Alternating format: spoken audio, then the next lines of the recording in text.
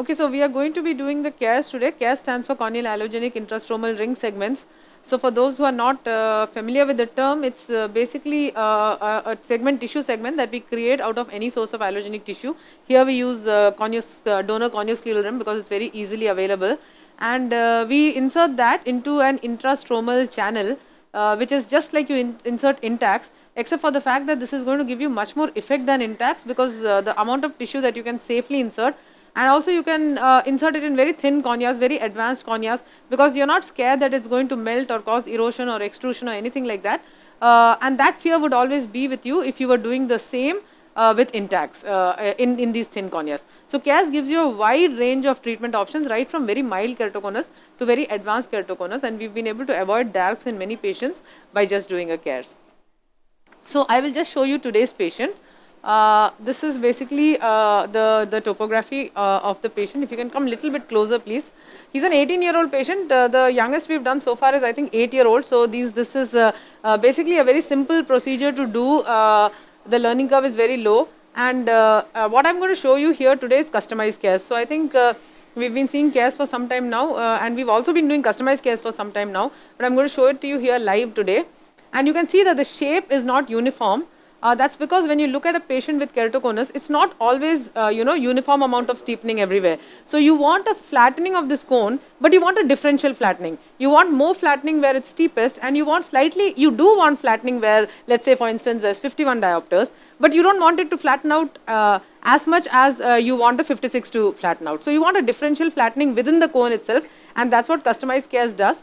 And this is a great advantage over synthetic segments. You do have asymmetric synthetic segments also, but remember there's no variability that you can do. You cannot really customize it per patient because they come in standard sizes. You have a standard length, arc length of the synthetic segment. You have a standard variability, but here you can actually customize it absolutely independently for each patient. For instance, I can change the zone which is uniform thickness from 645 to 430.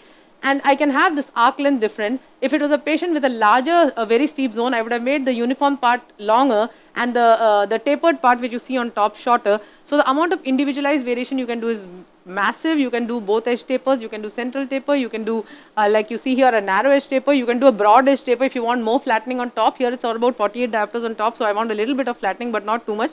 So it really gives you huge amount of variability and customization. That's why we call it customized CAIRS. In this case, I'm going to use an optic zone of 4.6. If you can just come to the camera, please, the microscope, if you can get it to the operating microscope.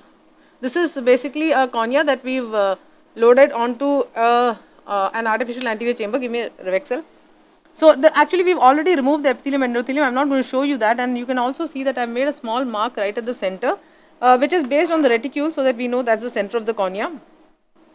So we use the operating microscope reticule for that. We're not bothered about the endothelium here in this procedure. You just want a non-edematous cornea, remember that. You don't want an edematous cornea, because if you cut an edematous cornea, it will deswell out in the patient's eye and you won't have the thickness of tissue that you thought you would be putting. So we are going to actually in this cornea we also already removed the endothelium, but just for demonstration purpose, this is how we remove the endothelium. We place it upside down in a Teflon block, and we just scrape the endothelium off.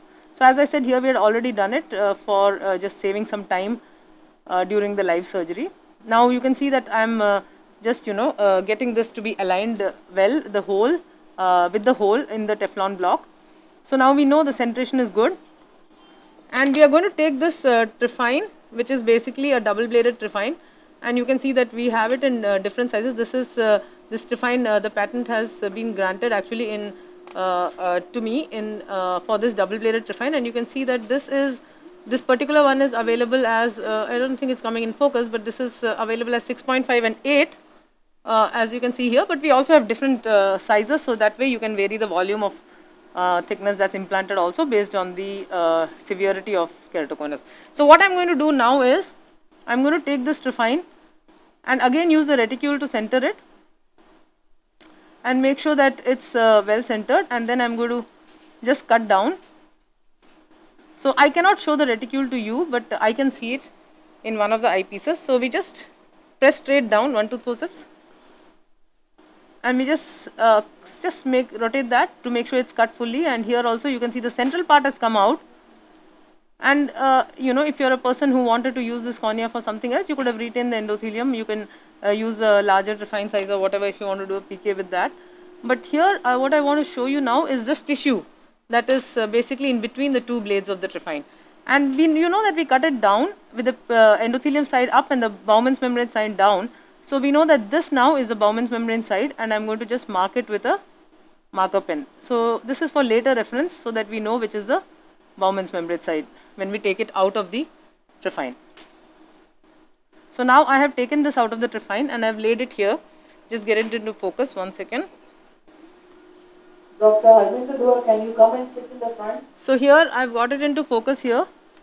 I'm just going to cut it. Okay, and here also we'll cut it. We don't want this length, so you just need a little bit of it. And you can see here, that's the Bowman's side and that's the posterior stroma. So that's why I said that it's nice to mark it so that you have an orientation of which is the Bowman's and the anterior stroma and which is the posterior stroma. Now once that's done, these are also instruments which we ourselves have designed. So here you can see what I'm going to do is, now this is a CAIRS customizer, and if you look at it carefully, just to show it, I'll show you tilted because otherwise it's difficult to see. It has all the optic zones marked, and that's to size. It also has radial marks, which is basically for putting the clock hours and customizing according to topography. So here we have, our plan is from 2 to 6:45 and we have a taper somewhere in the middle. So I will place this starting from 2 o'clock. And our optic zone is 4.6, so I will place it on the corresponding optic zone, 4.6, and just drape it along the optic zone, and we come up to 6:45. So currently I am on the 4.6 optic zone. Okay, so I have draped it there, and you actually have to employ a draping maneuver, which makes this step very simple. So I've got now the required length against the optic zone that we are planning. It is not in focus. There's a little bit of reflections that's coming off the instrument, the CAIRS customer. I'm sorry about that, but basically this is the 2 o'clock mark. So I'm going to mark this as 2 o'clock, and then there is 4:30 which we had planned. That's here. So I'm also going to mark that, and then we have 6:45, which is basically here. So you can see each of these. The ink has not come. Sorry. 6:45, and this to this is the non-tapered part, and from here to here we are going to taper it. So just so that I know which is the tapered segment, I just put a few marks over there. So now if I take it off this and place it back on the white Teflon block, it will be seen better. Here, hold this. Focus, Irka. Yeah, thanks. Hold it.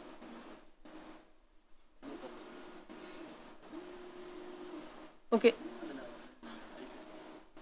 Okay, so now I'll cut it along this, which was at 6:45.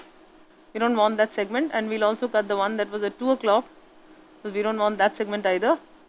And now we customize it, and what we plan for here is a narrow edge taper. So I'm going to cut it from here to here, which is basically narrow edge. And so now we have this non-tooth. So this is the segment that we are going to be putting in now into this patient's eye. Okay, now we will go to the patient.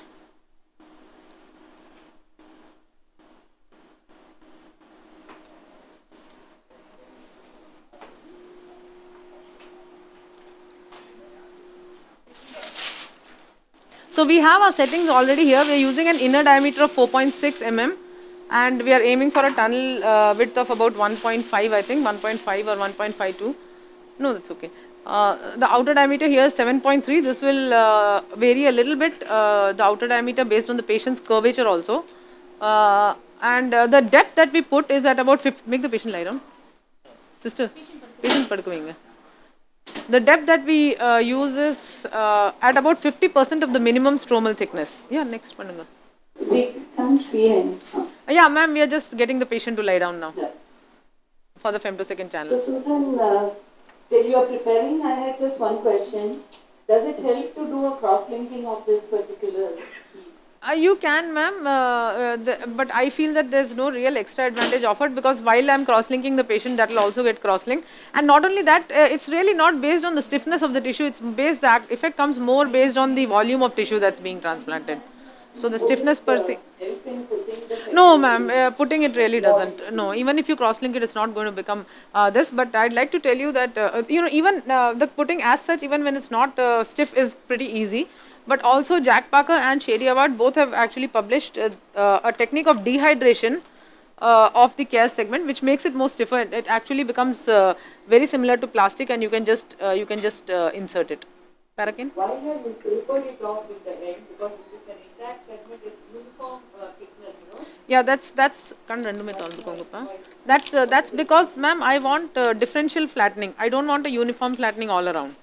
So I want the amount of flattening that comes also to change as per the steepness of the patient's cornea or the steepness of the cone. Kannalla Thorango? Wait a minute. So that we normally implant ICRS is 70 to 80% depth. Here you're going in with 50% depth. Correct. Have you optimized the depth based on your experience, or what is the rationale? Yeah, we place it at around 50%. We place it at around 50% thickness, 50% depth, because we are not worried about erosions or extrusions, right? In ICRS, you basically place it at a deep depth, just because you don't want the overlying cornea to erode out. You don't want the overlying cornea to finally get eroded. So here we are not worried. In fact, we have actually used CAIRS to treat post-ICRS melts, and it works beautifully. So since we are not bothered about the melting that can happen just because it's superficially placed, we can actually do it in at any depth, but I found that 50% depth gives you pretty good effect. I Light don't paranga? see intact smells at all. Light paranga?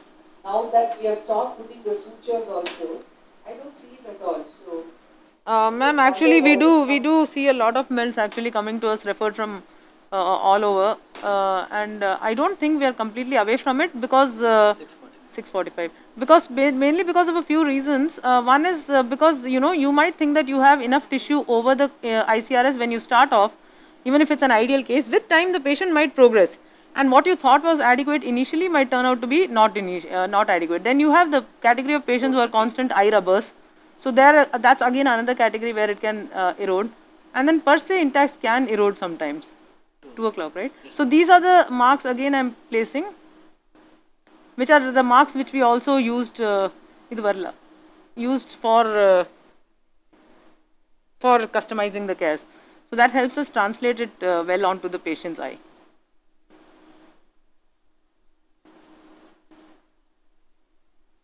Saline.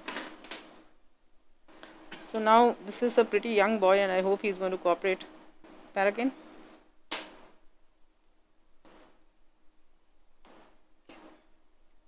Papa nere paaknu, okay? Vishnu. Green light paaknu ipo, huh? Pudunga. Kira paringo. Kira paringo. Kira paringo. So just like smile, kira patakonga. Kal paringo. Kal paringo. Just like smile, you want to ensure that you don't have too much of a conjunctival, fluid there in the cul-de-sac. So you drain off the excess fluid. Chin down, please. Konja ipdi vechukonga. Abdi irungo. And then just like Dr. Maipal so beautifully showed, we are going to dock using the smile machine. And we ask the patient to look at the green light. Green light paringo. Abdi irungo. Green light paringo. Very good. Ada dinga pa thambi, ada dinga. Green light paringo. Very good. So this is a large cone we are using, so you also see a bit of conjunctiva there. Now we are going to apply the femtolaser treatment. That's the ring treatment. It takes about 15 seconds to finish. Those are the two incisions that we make for entry. And once that is done, now we go on to insertion of the CAIRS.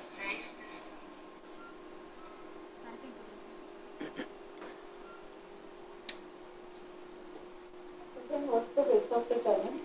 Ma'am, it's about 1.5, but we vary it also a little bit depending on the trephine size that we have used. So we have a trephine size that gives you thicker tissue also. That's for the really advanced keratoconus. If that This looks a little more than 1.5. It's about 1 point, no, this is more than 1, ma'am. It's about 1.5 to 1.52. How much was it, Sampath? 1.53 it is. Normally we use about 1.5, 1.52. That's how much we use for this trephine. For the larger trephine size, we use about 1.55. The optic zone is 4.6. So now we're just going and opening the tunnel. You can just do that. And this is the left eye, so we'll insert from this side. Light paathukonga. I don't know how much clarity you're getting. Hopefully it's clear enough.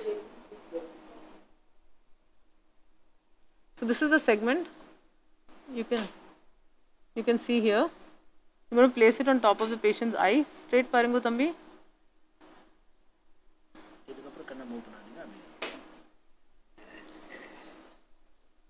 Okay. And the trick is to just get the leading edge in, and once the leading edge is in, it's pretty easy to implant it. Focus please. Down konjam, up, fine, that's fine. Update irukattu. Okay, so we've got that leading edge in, and you also need to get the other side of the leading edge in. Just hold it down with the forceps because it will tend to slip out. Once that's done, just ask your assistant to put a little bit of saline. Put saline please. Don't put saline and hydrate the segment up unnecessarily too much earlier, because you don't want to do that. But once it's in, you just push it in, and then you can actually go from below the segment and just use it to move the segment forwards. Then give me tooth forceps.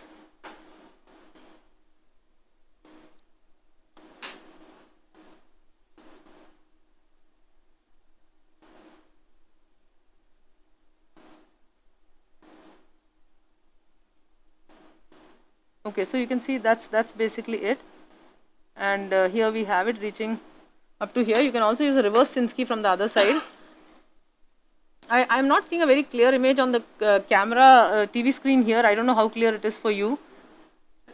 It's quite clear. Okay, that's good. So here's a curved reverse Sinski which we put from the other side. So we can take it up till there. And you can see now the leading edge is right where we marked. The taper starts right from where we again gave the second incision. And the tail is exactly where we wanted it to. So this is how we can just get it customized exactly. Put saline please. And you can just kind of make sure that the side which was marked with ink, which is the Bowman side, is on the inside, because that's where you want more bulk of tissue, and also that helps you to ascertain that there are no twists in the segment. I think that's all there's in this case. This patient was already cross-linked earlier, so we are not going to be cross-linking him, and that basically brings us to the end of this surgery. Soosan, very elegant, very wonderful. Thank you, ma'am. Thank you so much. Everyone knows with this you've again put India on the world map. So congratulations. Thank you so much, ma'am. Thanks for that very kind comment. Yeah, it's actually one circular tunnel, but I use one half in this case because this was a decentered cone. But there are other cases where I would put two segments on either side. Here, that's not applied, and perhaps in the long term, would you anticipate problems related to the retention of the keratinocytes? Actually, that's a wonderful question, sir. Thanks for asking that. Basically, there are two parts to my answer, I would say. One is that in many cases, we also cross-link at the same time, so all the keratocytes go at that point of time.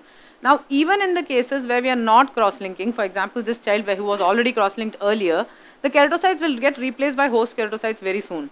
Now, the question of rejection. This is where it differs from other lenticule implantation techniques, because you do not have anything over the pupil. The pupil is actually completely spared. Whereas in other lenticule implantation techniques, you are having at least a thin layer of tissue over the pupil, and that's where your concern of rejection becomes much more stronger, because any rejection or anything can cause a drop in vision. Because and even if you don't have a rejection, you might have an interface haze, because you have two interfaces on either side, one with the anterior stroma and one with the posterior stroma. Even if you have minimal interface haze, you could get possibly a loss of contrast sensitivity. In this case, we are leaving the visual axis completely untouched. Even if a rejection happens, it does not bother me at all, because it's well outside the visual axis. All we are bothered here is about the volume of tissue that's been added, and the rate of rejection is really low because the volume is per se very small, sir. So we have really never faced any situation where the patient comes back with intense pain, watering, redness, or anything like that. The steroids that we give is only for about maybe 5 weeks or something, that's all, and that's at a very low dose. Only the first 1 week we give it at a higher dose. So it becomes thinner, but whether it will still have that effect long term or not, which is So, not the case with actually, we've got, actually we started doing this many years back, sir, so I've got about 8 years of data now, and our data shows that it does not really thin out like people would expect it to be thinning out. And that is possibly maybe because it's a mid-stromal location, and it's not just me, but also Mario Nubail, who does the lenticule implantation, who's also found the same results, that it is not really thinning out. So maybe it's different from a tissue that's either placed on the surface or on the inner side of the cornea like a desec lenticule, and when you have a mid-stromal location, maybe it works in a different way.